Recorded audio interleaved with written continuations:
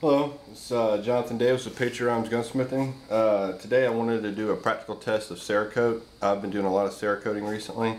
A lot of manufacturers are even doing Cerakote nowadays. It's basically a ceramic spray coat that you put on your firearm, and it's really durable. Well, today I'm just going to do a practical test. You can look in the booklet, you can see all their abrasive wheel tests, their salt spray tests, whatnot. But I'm just going to do a practical test. So it's going to be a series of 4 tests, very simple. I'm just going to throw this test piece on the ground. And I've already done these tests a few times just to kind of know what to expect. However, this is just a test piece. All I did was, this is a piece of barrel that I cut off for a shotgun, and when I was doing a Cerakote job, I put this in there, blasted it, and then with my extra spray I just sprayed it really quick. It's a SOCOM blue with double hardener. I don't know if the double hardener is going to make a difference in these tests. But basically this SOCOM blue with double hardener kind of makes it mimic regular, hot caustic bluing or maybe even rust bluing. So basically my 4 tests is I'm going to heat it up with a propane torch to kind of show, like, a lot of people are like, if I shoot the gun a lot and it gets really hot, say if they have a class 3 and they're shooting fully automatic weapons, this is going to flake off. Also, I'm just going to drop it on the concrete and hit it a couple times with a file, maybe scrape it a few times with a screwdriver. And by doing that, what I'm going to do is I'm going to show you an extreme case of what it is. If you have a rifle or any type of gun that's Cerakoted, and if you drop it, is it going to ding up your finish? If you drop a tool on it, or if you hit it with a tool for some reason, is it going to mess it up? So let's do the drop test.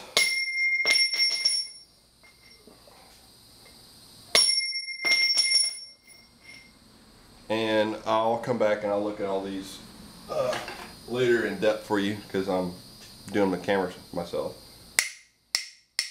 This is with the file, which has very sharp points, obviously, because it's a file and it's very hard steel. And then we have a hollow ground screwdriver.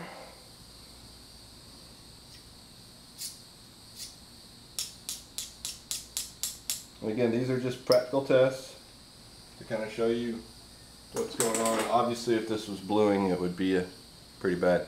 But my last test is I'm going to actually dunk it in the water. I have a creek in my backyard. I'm going to dunk it into the creek and bury it in the creek. So you have water, mud, and a bunch of crap that's going to get in. I'm probably going to leave it there for maybe a week, maybe even a month, to see if it actually rusts through the actual Cerakote. And I also have, since this was a test piece and I just used my last little bit of spray, there's actually 2 pieces or 2 lines that I didn't get to fully coat. So we actually have, like, basically raw steel right there. So we'll get to the fire test, then we'll get to the dunk test, and wait a week, wait a month, see what happens, see if we have any results. Now we're going to do the heat test.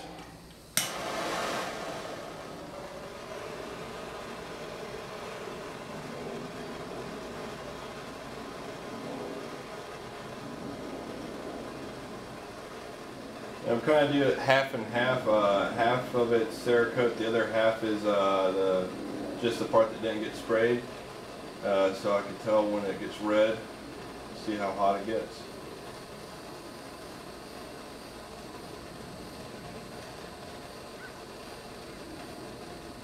Right now we're at a kind of a straw color. Now it's starting to get some color into it.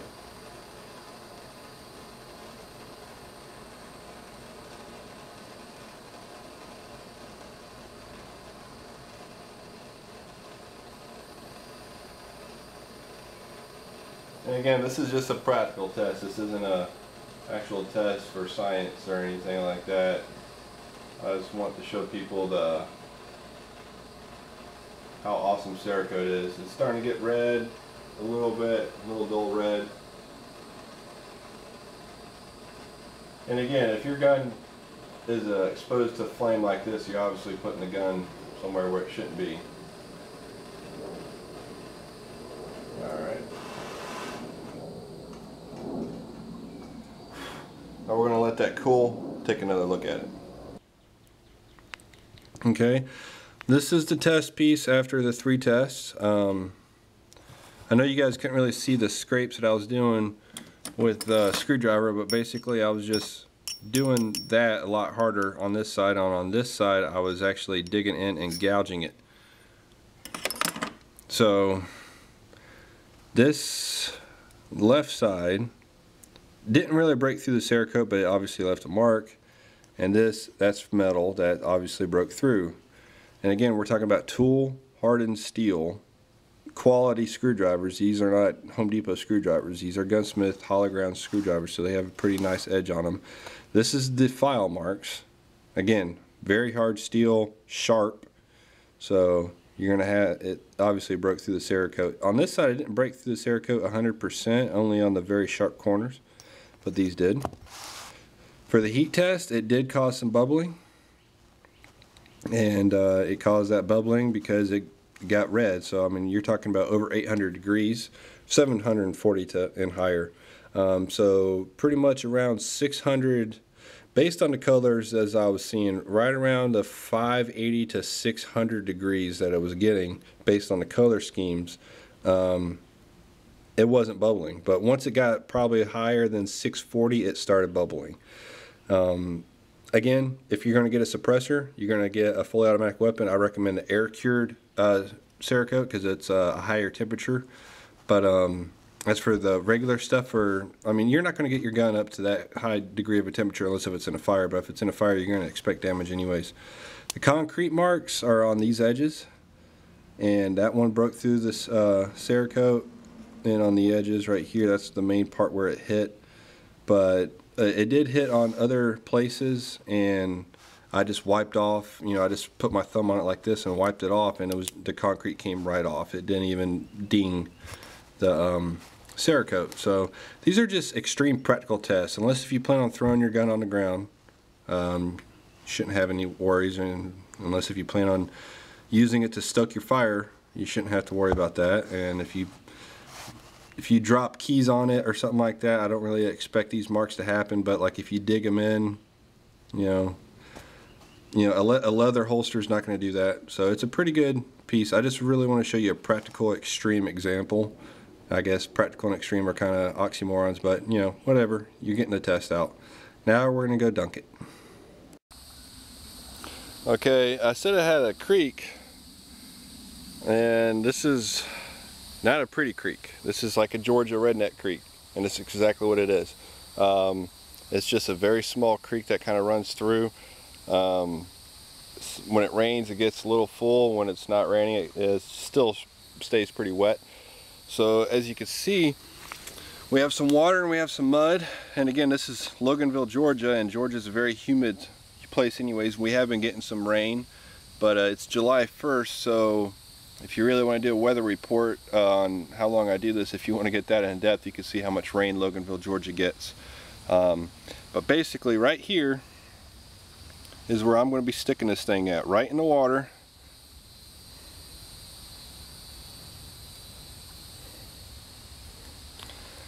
And that's where it's going to be for a long time.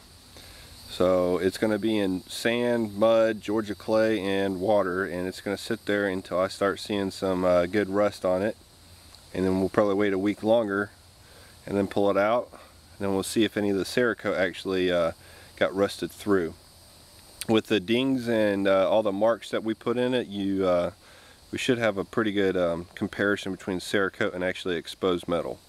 But this is one of the top benefits of Cerakoting versus bluing, and pretty much any other type of finish that a local gunsmith can do for you, unless if you want to get something like diamond coated or black nitrated or something like that. So we're going to let this sit, and we're going to wait a while, and I'll pull it back out and I'll show you what results we have. Today is July 1st, and we'll find out. Okay, so it's July 28th, and I am about to pick the test piece out. It looks like it's got some pretty good rust on it. It's starting to look like Cheetos, so we're all good. I'm going to hurry up and get out of here before I get bit by a spider or something else. But as you can tell on the right here, we got some rust on it, and I'm going to hose it down But for the most part, it looks like everything that was Cerakoted is still Cerakote and it's not rusty, but we're going to take a closer in-depth look at it. But anything that was bare metal looks like it was rust. Obviously it's been out here for 28 days and we've had some pretty good rain in July, so I am going to rinse this off and take a closer peek at it.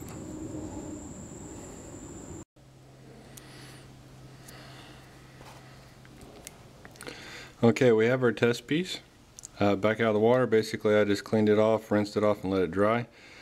This rust that you're seeing is basically the area that was not sprayed. Again, this was just a test piece, so I just sprayed it like on two sides, and then one side didn't get, or two sides really didn't get it, any Cerakote on it. You can see some surface rust where it was bare metal. Again, this was in the little creek for about 28 days. Here we have the file marks that I hit with the file. And even though it looks like it's bare still, we got some surface rust right here. They really didn't rust up, so it's pretty cool. Here are the scratches that I did with my hologram screwdriver. We have some surface rust right here, but for the most, and some right here, but for the most part they didn't rust up. So it looks like the Cerakote was actually it's thicker than we think it is, or than what we can see. But as you can see, the bare metal did get rust on it. This right here is where I cut this barrel piece off at, and it obviously has some rusting going on. If we look over here to where I put the open flame on it, even though it kind of started blowing it up, it did not actually start rusting. As you can see, the inside of it's pretty rusted because that's just that did not get Cerakoted. But for the most part, as you can tell, Cerakote does have its extreme advantages over bluing, because if this was a blued piece, it would already be rusted. This whole thing would be rusted. You know, this is a hardened punch, and as you can tell, it's pretty durable, so you don't have to really worry about leather wearing into the Cerakote. It's very hard stuff. Unless if you have an actual metal object that's hard, it's not really going to scratch it. And unless if you plan on putting it to an exposed flame, it's probably not going to boil over. But other than that, I mean, as you can tell, this thing has not rusted at all where the Cerakote is. So if whoever is applying Cerakote, if they apply it right, which is not too hard, if you follow their directions, you got a superior product over bluing. That's your Cerakote piece, and I hopefully this test helped you guys out and convinced you guys to get some guns Cerakoted. You know, they say the two enemies of guns are politicians and rust. Well, this has definitely beat one of those enemies. I don't really think people are going to be worried about hitting their guns with files, but yeah, it's definitely a very good rust preventative. And I didn't put any oil on this whatsoever. I actually sprayed it with TCE degreaser to get all the oils off of it that I could. So if you're looking at getting Cerakote, Patriot Gunsmithing would be very happy to do it for you. And there's an array of colors, not just this particular color, that you can choose from.